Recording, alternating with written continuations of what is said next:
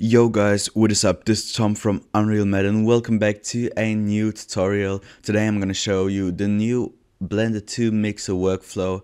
It's very easy, but first of all, it's 2022. Happy New Year to y'all. I hope you're good.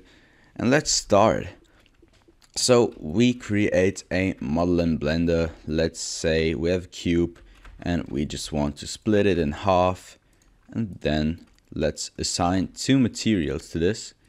So this will be one, and then you can go to the other side, so the top half, and say material 2. Okay, so you have two materials. Now let's assign a color to this and to this, just for show purpose.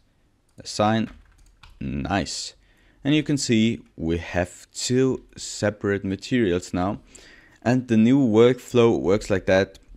You don't need any colors, you don't need ID maps or stuff. You can do it, but you don't need to. And create your model with multiple materials, and then go to File, Export, and export it as an FBX or OBJ. And now we can open Mixer. I made this gas canister model, and on type I just set it from plain to custom model and selected this. It's an FBX file, and now we can go to layers, and you can already see there are layer sets now. You can click on red. This is my red material. Then I have the cap silver and a cap black. So 3 materials, and now this works without any color maps, as I said. And let's select the red material, and we can go to our local library and search for red materials. I have nothing right now. Oh, online there are many materials. Let's search for red here. And I found the scratched painted metal sheet, and let's assign this.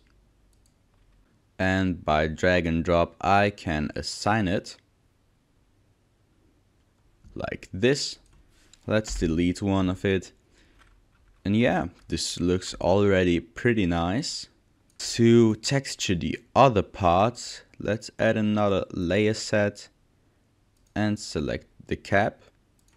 I just add this silver material now. Again, just drag and drop. And it's assigned pretty nice. And now the third layer, and this will be the black cap. We select a dusty plastic material. Nice, this looks very good. And by shift clicking and then clicking on all the layer sets, you can see everything together. And this new workflow is really nice. I really like it. It's way better than the old workflow. And I hope this video could help you a little bit.